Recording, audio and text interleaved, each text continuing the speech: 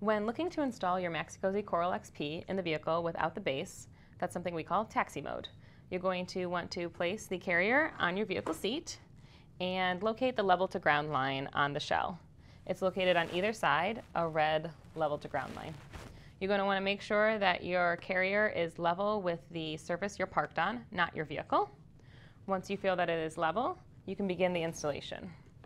You're going to want to make sure that your carry handle is in the uprightmost position, and then begin to route the vehicle seatbelt through the belt guides, placing the lap portion of the lap and shoulder belt under the blue belt guides, routing over top of the soft carry handles and through the other side's belt guide,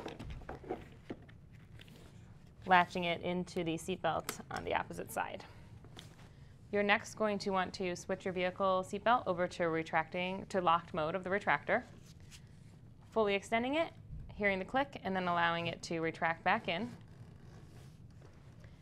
And now you can begin to take out the slack from the seatbelt and get a tight installation. Pushing down on the seat and removing the slack, continuing to check to ensure that you're maintaining a level to ground line with the surface you're parked on.